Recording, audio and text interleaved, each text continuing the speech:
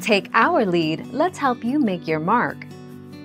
Our goal is your satisfaction. Let us show you the way.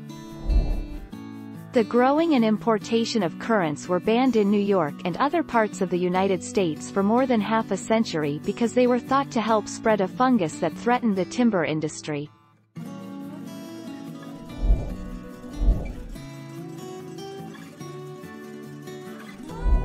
Let's help you make your mark. Blackcurrants can be eaten raw, but are usually cooked in sweet or savory dishes.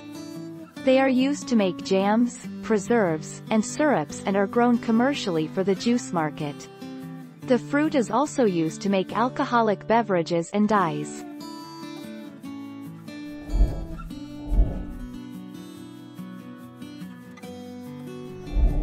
Make your mark, take our lead. Zante currants. In the U.S. we still use the separated name, black currant, as well as red currant or white currant and often, just currant, which causes some confusion with the misnamed raisins. Zante currants have become part of the English vernacular and have come to be accepted to identify the Greek raisins.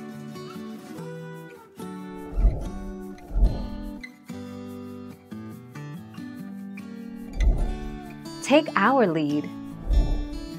While black currants are the fruit of choice for traditional English scones, they were banned in the United States until pretty recently.